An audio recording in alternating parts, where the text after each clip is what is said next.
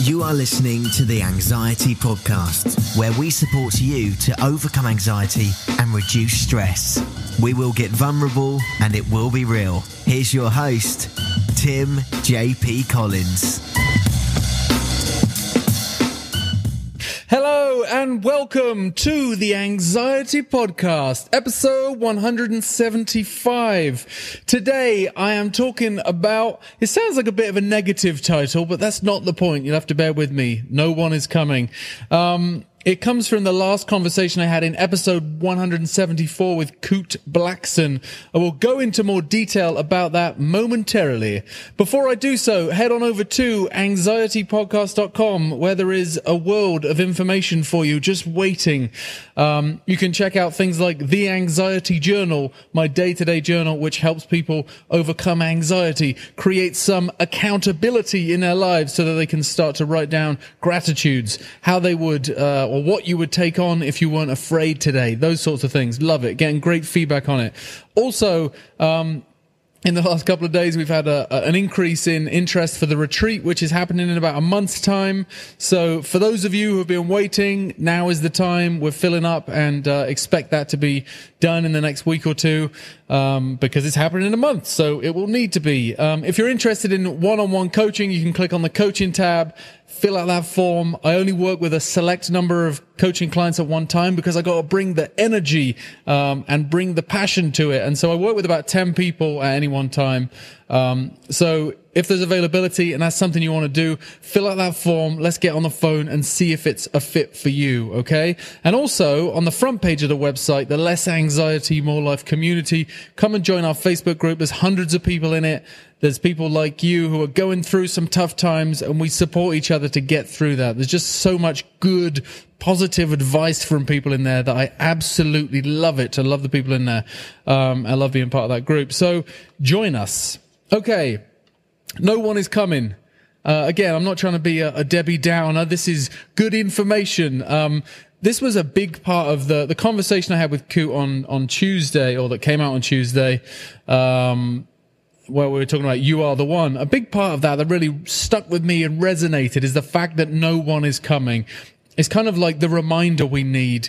It's the person who plays the guitar in their basement and aspires to be a mega star, but never actually goes outside of the house to play on the street or to send their tape off. A tape? What's a tape? Nobody has tapes anymore. Send off your MP3 or whatever you use these days to a company or to get it listed. There isn't even recording companies anymore. You just put it on iTunes, I suppose. But anyway, it's the people who are aspiring to do things. One of my favorite bands, singers, is a band called Passenger.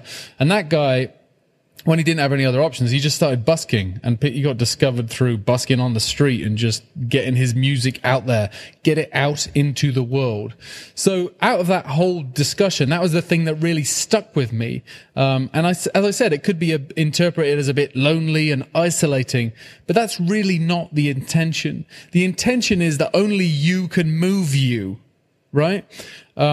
And also, by the way, a little tick in your box, a little high five to you, my friend. The fact that you're listening to this means that you are searching for more. You're looking for more in your life. You're aspiring to be more, because if you weren't, then you wouldn't have found this podcast. You wouldn't be trying to get some help. You wouldn't be trying to change. So you've shown up, and for that, I salute you. Well done. We're on the way, right? And I work with many people one-on-one, and they are individuals who have chosen that they want more in their lives.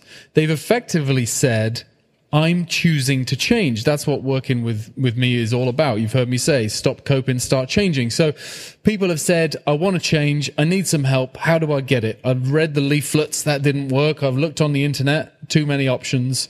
So they've chosen change. And I'm not saying working with me is the only way. It's just one of the ways. But even kind of with those that step forward, they still have to take that knowledge and implement it, right? They have to take from our discussions and put it into practice and lean into the fear and do the things that are a bit uncomfortable. Only then does change actually happen. I was talking to somebody the other day, and they were saying how, they want to do some more work, but they're kind of not quite ready yet. And I was like, okay, well, when you're ready, you know where I am. I'm happy to help you and support you, but I can't make you ready. You need to come to it on your own, effectively.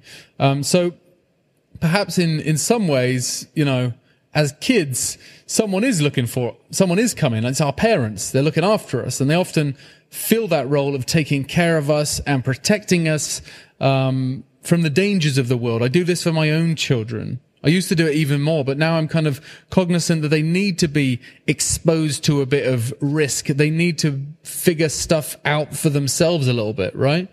To inoculate them against always thinking that somebody will save them. Because at some point we become adults, we become independent, and then we're like, oh, I've actually got to do this on my own. This is a bit weird. This is difficult. This is uncomfortable. I'm not used to discomfort. I'm going to stay here. I always remember a story about a fellow Englishman, Richard Branson, and he was, as the story goes, fighting in the car with his sister one day, and his mum pulled over and said, "Richard, you naughty boy, get out of the car." And he got kicked out of the car onto the side of the road, driving down some country lane somewhere. And she just kicked him out on the side of the road. He was 5 years old, standing on the side of the road. Now what do I do? And he walked along, and I'm not sure of the exact intricacies of the story, but he walked along, found somebody's house, picked up a phone, phoned his mum's house and said, how do I get home? And he worked it out. Now, you could say, a lot of people would say these days, that's negligent, or she was actually preparing him for real life, when you're going to have to work it out on your own.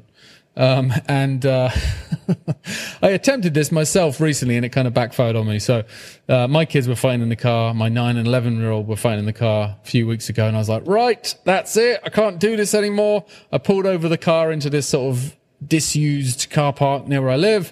And I was like, get out. And they're like, what? What do you mean get out, Dad? I was like, get out of the car now. Where do you want us to go, Dad? I don't care. Just not here. Get out. And they got out of the car and sort of sheepishly walked off. I've got kind of visions of Richard Branson going through my head. He was 5, they're 9 and 11. They'll be fine. We're only like a mile from our house probably. So they could have probably clubbed together and figured out how to get there, between them. But I couldn't do it. I couldn't do it to him. So I kind of pretended to drive off. And then I was like, all right, get back in the car. Just don't touch each other. Separate yourselves. And so, that's kind of what I was trying to impart, but trying to give them more responsibility to do stuff on their own, I think is part of the key, because we tend to give our kids, well, if you're like me, or as we're called, helicopter parents. I'm not sure if I am a helicopter parent, but you know what I mean? Like people who are trying to do too much for them. And I think on the medical side, the same kind of thing happens, that we trust doctors so much because they got white coats and they went to university and they must be more intelligent than me. I think part of me and my own story is that my grandfather was a doctor, and he was very, well respected in our family. He was a good man and well loved. And so I think as a result of that and the amount of respect I had for him, I sort of blanket respected all doctors. And the challenge that I've discovered is that not all doctors are as conscientious as Grandpa was, or as good as he was in terms of caring about people. So, and my doctor I went to see after I had my panic attack and swang round and handed me a box full of pills and said, take these tablets, you'll be fine. I'm just going out for a smoke. And this doctor went out for a cigarette. So it's kind of weird from that point of view. But, anyway, that's kind of where I think we put our trust into people. And even on a recent podcast I did with Drew Ramsey, you remember he said for psychiatrists who went to university, and he went to a very well-esteemed, I think he went to Columbia University, and he said we don't even do anything on nutrition. And I think other people who've been on the show, other doctors have been on the show and said, yeah, they don't do anything on nutrition. It's about medication and helping people cope through bad times, but not actually about changing. Again, back to change. So again, no one is coming, and even your doctor isn't going to save you as far as anxiety is concerned. They're not going to save you. They're not going to change you. There is no magic pill, right? It's up to you.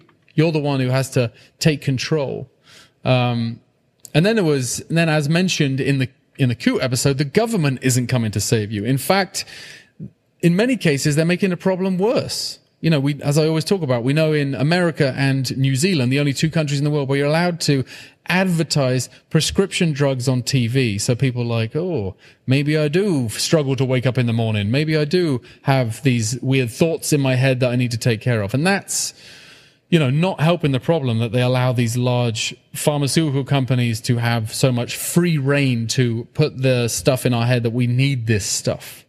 And the other thing is, I talked a bit about this when I was talking about the election when Donald Trump won. People get very bent out of shape about that. People are losing their minds about Donald Trump's the new president of the United States. But the fact is, the truth of the matter is that you can impact your own life a lot more doing very simple things, talking about nutrition, exercise, getting involved in community, the commitment to take a walk, the commitment to switch off phones and actually be present with loved ones. They're going to impact your life multiple times more than who the president is today, who, interestingly, I don't watch the news, as you know, but hasn't really seen that many ripples so far. Don't quote me on that. So, reconnecting with No One Is Coming. To me, this doesn't feel like I should give up all hope. To me, that is empowering to say, I am the creator of my destiny. I'm the creator of my life. I can have whatever experience I want on the basis that I'm the only one who's going to change it.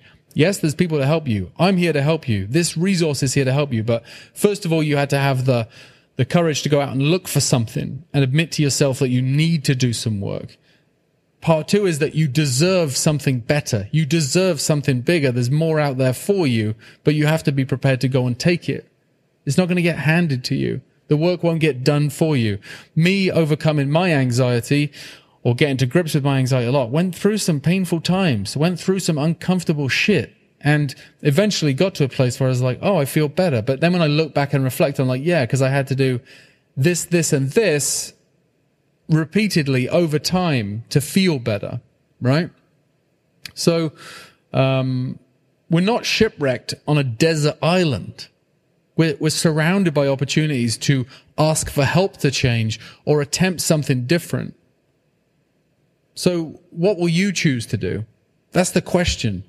And actually, the desert island isn't a bad analogy, because we could sit there on the desert island, we could get sunburnt and get dehydrated and die, or we could make a shelter. We could explore the island. We could learn how to fish and live and work on a life that way, and not make the best of what we've got. But the world is full of opportunities today. I go back to I love that line, if information was the answer, we'd all be billionaires with perfect abs. Well, the beauty of it is that with a computer or with a cell phone, with the information, we can change. We have the ability to travel, to do things, to meet new people, to have new experiences, right?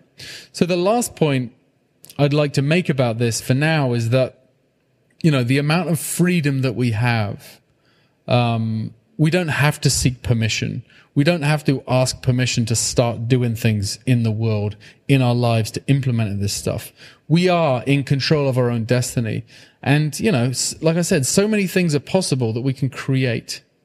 And one thing is for sure, I'll speak to you beautiful people on the phone all the time, people who are signing up to chat about the retreat or one-on-one coaching, or people that I just jump on the phone with because I want to help and we have a quick chat. One thing I know is for sure that is consistently true in almost all of you is that deep down in your soul that you are capable of more. Not just capable of more, but deep down that you are destined for more. On the other side of this kind of haze of anxiety is this landscape, which is the future of your life. You need to go through the haze to get to it. But almost everybody, without exception, that I speak to, just says, I feel like I'm destined for more. I feel like I can do more with my life. I feel like I can impact other people, my family around me, the community. I've got a new business I want to start. I've got ideas I want to do. If it wasn't for this anxiety that's in the way, right? The truth is, as I always say, is that moving towards that destiny type thing, moving towards that dream, starting to take the baby steps towards it, is actually the secret to taking away some of the anxiety around it as well. Okay? That's why I always go back to that, more alignment, less anxiety, more life, but more alignment and the side stuff starts to fall away. It's just not as relevant anymore. Okay. So that's what I want to talk about this week. No one is coming. But there will be more podcast episodes. So keep listening to these for bits of inspiration, but think about something in your life that you can pick up today and say, right, this is one thing that I know I can do, or I know is going to make a difference. I know nobody's going to do it for me, but I've got to do it. That is, step one. Just do the first one. And then once you've done that, do the next one piece by piece. You've got this. I'm with you. I believe in you. Okay. So that's it for this week. If you have enjoyed the Anxiety Podcast, well, first of all, thank you for listening. I appreciate it. You can go to iTunes, Stitcher, iHeartRadio, Google Play, wherever you consume this, and leave a review. I will be eternally grateful and, very much appreciated if you happen to do that. If you have any questions for me, then again, go to the contact page on the website, send me an email. I respond to all of them, fill in the form, send me a message, and keep in touch and kind of let me know how things are going for you. And remember, until next time, less anxiety, more life. Thank you for listening to the Anxiety Podcast. For more information, go to theanxietypodcast.com.